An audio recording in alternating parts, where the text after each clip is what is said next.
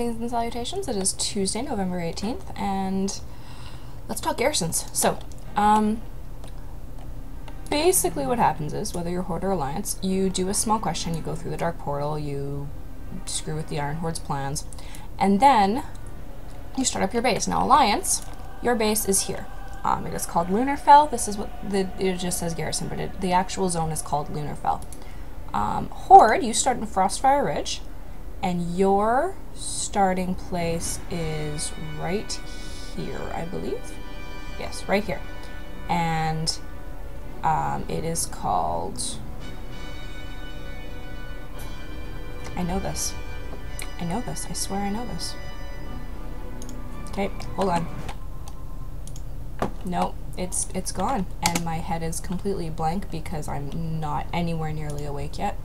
So we will go to wowhead.com and click on their garrison guide. And okay, where are we here?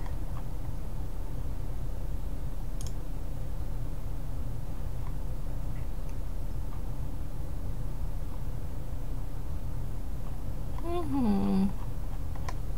many pages do I have to go through? Okay, so Horde. Your area is called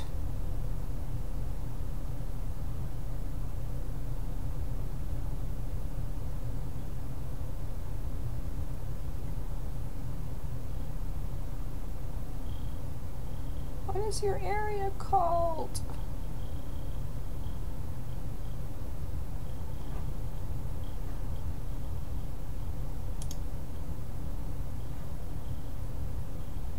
Frostwall. There we go. Okay, it's called Frostwall. I'm so sorry. Okay, so let's go back to here. So it's called Frostwall. It is here. I'm pretty sure it's either here or here, but I'm fairly certain that it's here. I'm sorry, I am very much not awake yet. So what you're going to do is you're going to do your few opening quests, and then eventually you will get a very basic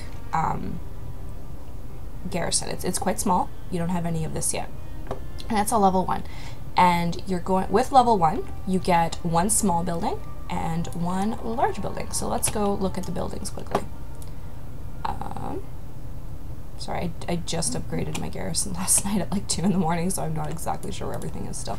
Okay, so you get 1 small building. Your options are pretty limited. I have all of them unlocked, but you are guaranteed to have the storehouse. You get the storehouse for sure to start, and the large one you have to have the barracks. You can change and delete these whenever you like. They all have their different options. We'll go over quickly what each of them are. But level 1, they're all pretty basic. Barracks essentially lets you do patrol missions, and then when it's level 2, has bodyguard file, but like I said, we'll do that later. So you can see we have all of these options. So you start off with your big plot, which is your barracks, and a small plot, which I did. Did I do tailoring or did I do storehouse? I did one of them. Anyway, so you end up with one of them. And then, can I put something here yet? Yes, I can. Let's add the pleasure bar. Okay, we'll talk about that in a second, sorry.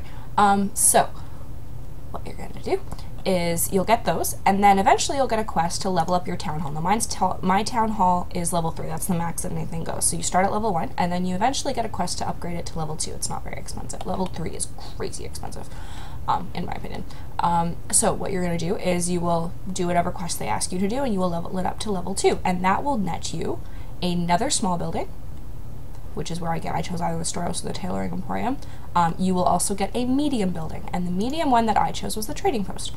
And then level 3, you unlock a 3rd small one, a 2nd medium, and a 2nd large. And then these are all the ones that can be kind of like specified. So these are all the possible large ones, these are the possible medium ones, these are possible small ones. So let's go through them quickly. So barracks at level 1, you can see I have someone working. Some of them you can have a follower working. They have to have various different capabilities depending on the followers. We'll talk about followers in a second. So you can get patrol missions. You will get a level 2 lets you have a follower come with you as a bodyguard and will help you fight. Level 3 increases your follower limit to 5 and grants access to racial guards and banners. And this is what I can't wait for. Now the reason that you want your follower limit increased is that you normally have a cap of 20, but you will get a lot of missions essentially. And again, I'll go over this in more detail later, but what you want is you can only have 20 active. So even if you have more, you have to deactivate them, and it costs money to reactivate them. And then Dwarven Bunker, it doubles your chance for quest rewards to get a rare epic bonus upgrade. So when, I didn't talk about this yesterday when leveling, when you are questing and you get, let's say you get a green, you have a chance for it to be upgraded to rare or epic. More for rare if it's going to green, and then obviously it can't go back to green if it's blue. But you have a chance, it's not common, it's pretty rare, but you have a chance for it to get upgraded, which means the eye level goes up and the stats go up. Eye level is item level, by the way. And the stats go up, so you can get a green to a green to a rare, or very rarely, I believe, you can get a green to an epic, and you can get blues to epics as well. So Dwarven Bunker at level 1 doubles your chances, and you can also it allows the collection of armor scraps from the orc clans of Draenor, so all the Iron Horde guys that we're fighting, for armor transmogrification use. Level 2, you can opens up work orders to get follower weapons and armor in exchange for a garrison. You can also gear up your followers, and you get new armor transmog items. And level 3, grant one of your 3 seals of tempered fate at no cost. So you get each week you get an extra bonus roll essentially. Or no, each week you only have to buy 2, I guess. Or you get an extra, you have a minimum 2 and you get an extra 1 or something. I don't know. Okay, so on Gnomish Gearworks, you unlock a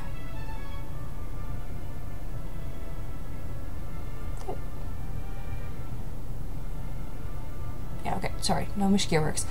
You get a powerful engineer that creates a new invention every day, and it can be something completely cosmetic. I think it can also be something kind of useful.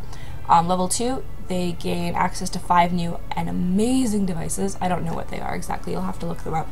And I would definitely recommend Wowhead for all of your garrison needs. There, on the front page of Wowhead, there is a humongous post about everything garrison. It's really, really great. That's where I got a lot of my information. And level 3 allows the creation of a siege vehicle once per day, which you can use to invade other garrisons, which is something that you can do. I don't know how you do it exactly. Mage Tower allows the collection of ogre waystones, which can be used to power an ogre gate of your choice on Draenor. I don't know what that does. You unlock a second ogre wigate and then a third ogre wigate. So I'm assuming that lets you just kind of, yeah, so okay, so enables instant travel to strategic points in Draenor, so that's pretty handy. And then stables.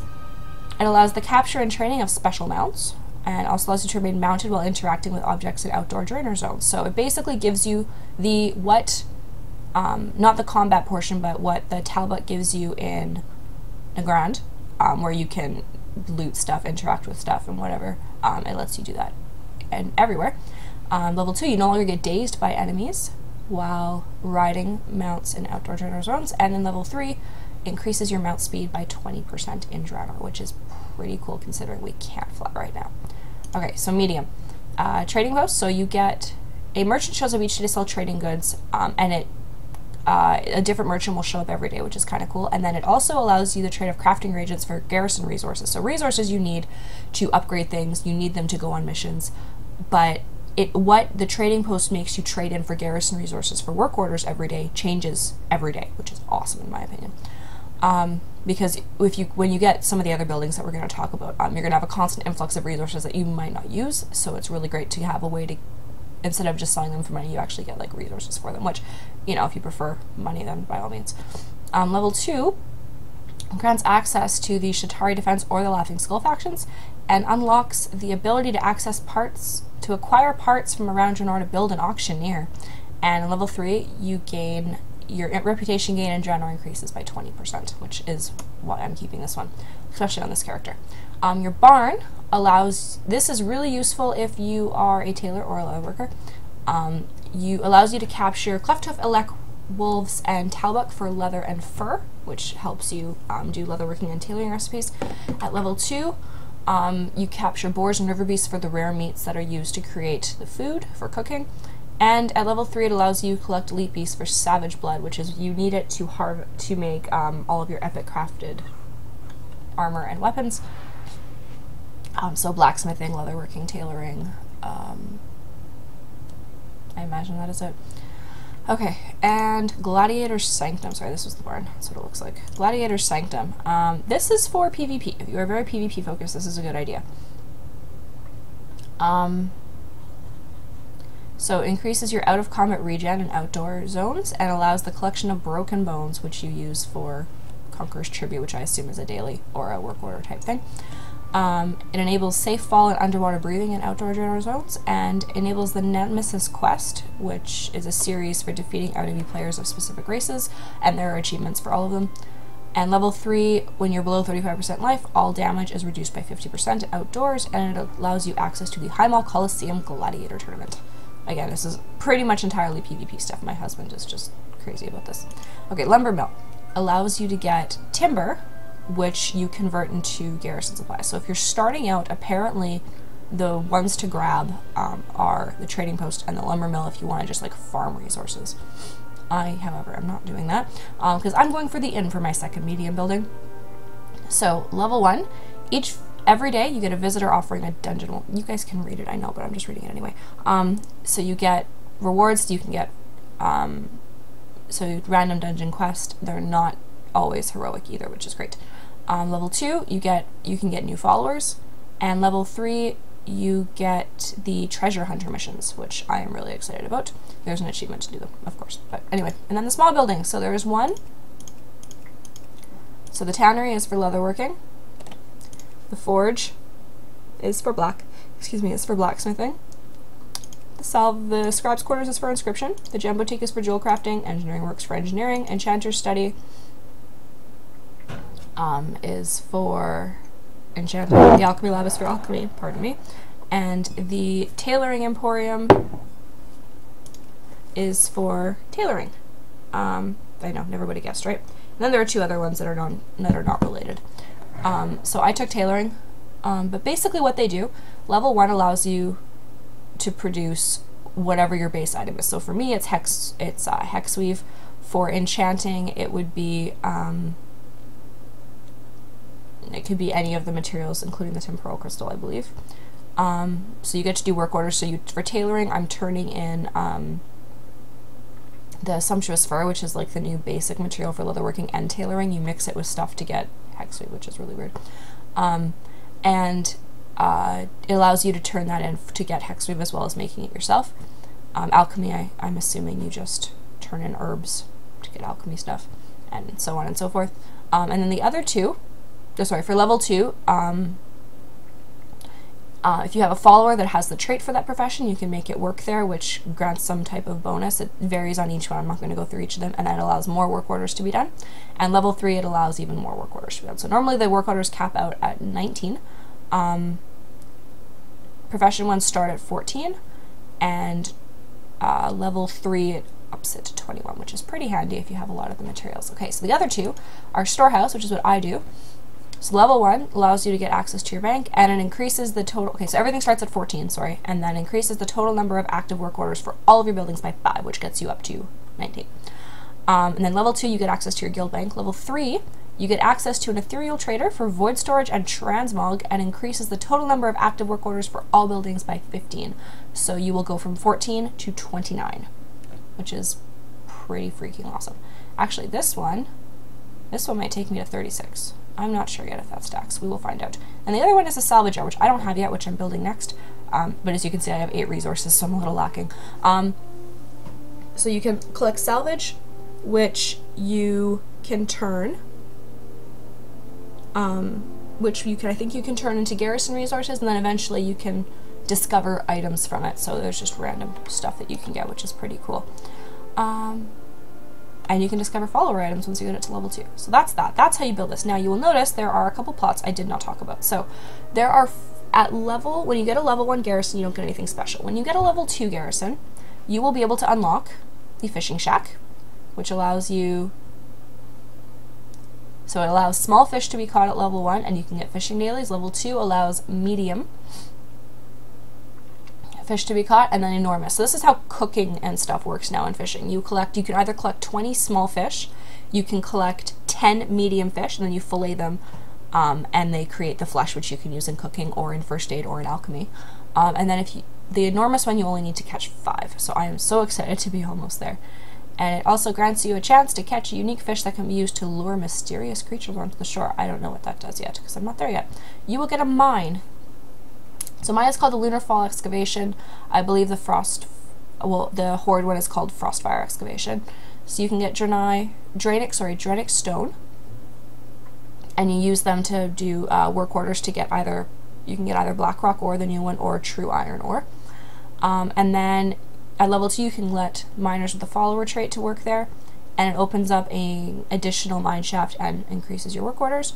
And then level 3, you get a third one, and then garrison guards patrol the mine, keeping it clear of hostile gore. Oh, that's nice. So sometimes when you click stuff, when you mine stuff, or when you collect herbs in the herb garden, which we'll get to in a second, these Goron can pop out. They're like the kobolds of Draenor, essentially. And they'll drop items, but they're kind of annoying. So I guess if you have guards, they won't have any. So that's nice.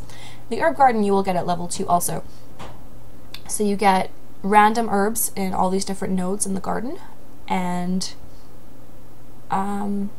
you use them to get seeds, and seeds you can use to get a whole bunch of different things. There's a pet that you can get for 1,000. Guess what I'm going for right now. And then level 3, you can grow a unique tree that grants food buffs. And then the last one is the Pet Menagerie, which you can only get once your garrison is level 3, and it has to do... it just has to do... You just have to get to level 3, you do a little quest, and then you so 5 of your battle pets just kind of hang out around the area, which is pretty cool. It increases your trap chance. Oh my god, yes, finally. And reduces the cooldown over 5 battle pets while in Draenor. Yes! And up to 10 of your pets when they'll hang out around there. And then level 3, it unlocks a pet battle daily with unique pet awards. So yeah, that's it for those. And the only other thing we're going to talk about quickly, so this is the Garrison Architects. This is where you can take it and you can slide to where you want it. You can slide over top of others and get rid of stuff. It doesn't cost anything to redo it, which is really nice. You just have to pay the new materials. And then this is your missions. So you can see I have 5 completed. So I'm going to just do these quickly. I probably could have done this first. I apologize. Yeah, this is going to be a bit of a longer video. Oh, hey, I got the achievement. Complete 100 garrison missions. Yay! Oh, God, I need those resources so badly. Alright, so that one didn't work, so I don't get the bonus rewards. This one, yes, and this one. No, didn't get it. Shucks. Oh, this one I will go.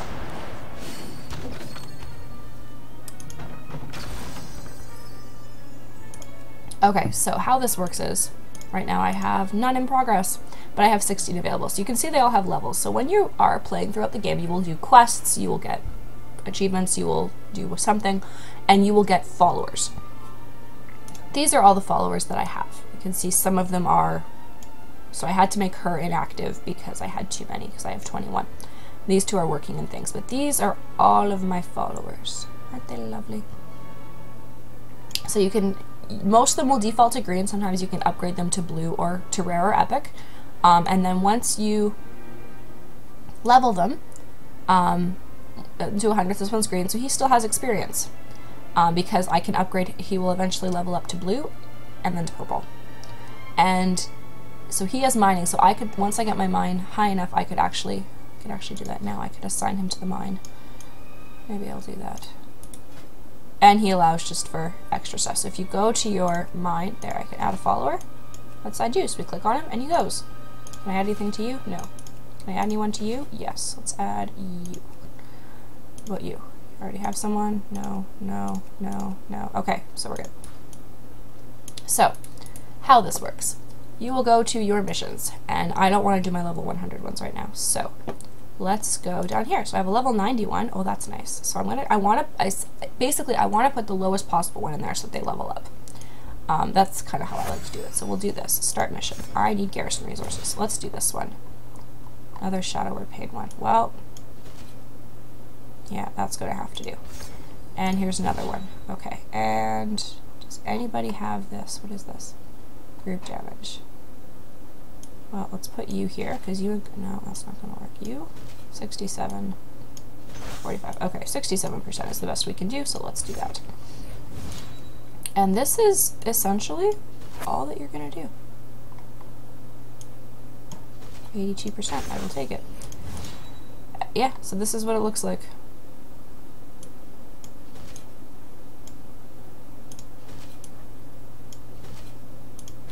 The other thing to note is that if a follower is too low of a level, they will not get experience even if you pass it. So try and only keep them within about a level of what the level of the quest is. Otherwise you're just asking for a bad time. And let's do 45, 53. Nope, not doing that yet. What about you? No, I don't have anyone. It's getting too high already. Okay, so we're gonna stop there. So you can see it'll say how long they have. So I have a 28 one, I had a 30-minute one, two 45-minute ones, 1 hour one, and 1 10-hour long one. But I should be getting some resources in a little bit. So this is essentially what the garrison looks like. It's pretty cool. This is a level 3 town hall, so this is going to be a little different than what you're going to start out with, and you can see the walls they're all pretty now and stuff. So in terms of work orders, we're going to go over them really quickly because I've been talking way too long.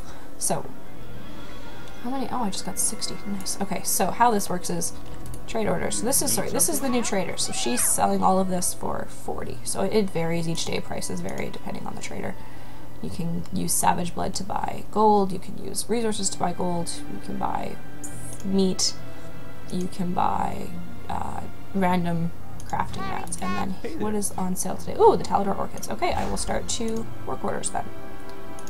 So this guy, I can only have 12 queued up at a time because they are only level 1, so I will have to work on leveling up my guys. And you can see I've got all these little dots on my screen. Those are work orders. So I have my tailoring ones here. And now I can talk to my merchant and I can do that. So this is where you buy all of your stuff essentially. And then here you can see I stuck my pleasure bot 8000 in my tailoring emporium. So he allows me to make fearsome battle standards. So it lasts a minute or until destroyed, and it places one to strike fear as long as it stands. Enemies within 8 yards will take 5,000 damage every 3 seconds. This is the storehouse with the guild bank and the regular bank. Oh, and the other thing to note is every hour or so, your garrison cache will refill. So, and it just kind of, whenever you click on it, it just kind of rounds to wherever in the hour you are. So that's something that to make sure you know of every time you go back to your garrison, just go and pick it up. And I really need to, so I've got this big empty spire. This is what your whole area will look like until you build stuff, so it just looks like that. So this is the herb garden. So even though I don't have herbalism, I can pick the herbs. And so you get the seeds, and that's how that works. And I will just show you the other ones quickly. This is not a very quick episode, I apologize, but garrisons are kind of crazy. This is what the mine looks like. Hold on, I'll look at that later, that's fine. And you just kind of run down in here, and you mine. So there are 2 things to click on here. There are nodes and there are actual mine carts. Let's see if we can find one. There's one. Okay, so the mine carts will have any number of things, really. There's sky is the limit. So I got I got a primal spirit, I got ore, I got miner's coffee, I got a gray, and I got some archaeology fragments. Oh, here's one. There's one right here.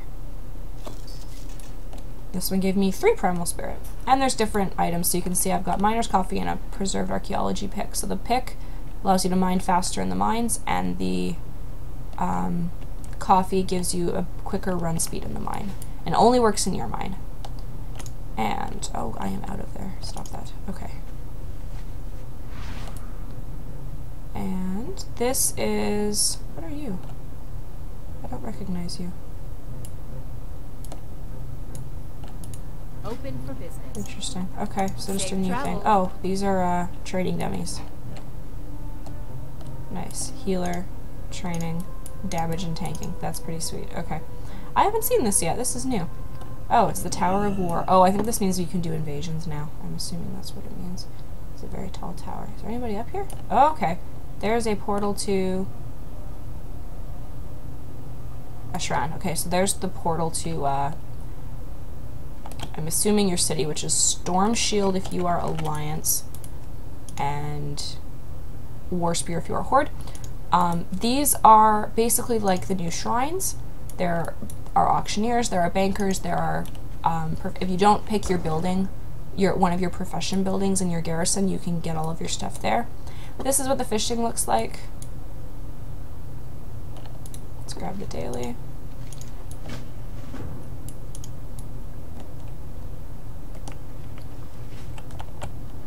Whee! And then the last one I will show you will be the pet menagerie, which I just got last night. Oh, I stayed up way too late, but I was so excited I had to. And the good news is upgrading your buildings takes about an hour, or building a building takes about an hour. Upgrading them takes upgrading your town hall takes no time at all. Oh, good. Okay. This is what the pet one looks like. So you can see I have my Hopling, my Ambermoth. I've got a Darkmoon Zeppelin. Okay, so this thing, I don't know what it does yet, but you click on it and he just kind of follows you around for a while. I don't know why, but okay. And then I have my Stinker and I have my jumping spider, which is one of my favorites. It just picks 5 random ones each day. Alright, and that is it for today, guys. So that was a very long video. How long have I been talking? I'm a little scared to look. Oh my god, I've been talking for half an hour. Oh god, I am so sorry. But that is pretty much everything you need to know about Garrisons. As always, you can leave questions down below if I missed something or I didn't answer something. I'll answer them in the comments and I'll probably mention them again tomorrow. Tomorrow, we're going to talk professions. And by professions, I mean... I'll give a generalization of your secondary ones, but your primary ones I'll probably go into more depth. But yeah. That is it. Thank you so much for watching. Again, sorry it was so long-winded. Like and subscribe if you feel so inclined. Have a beautiful day.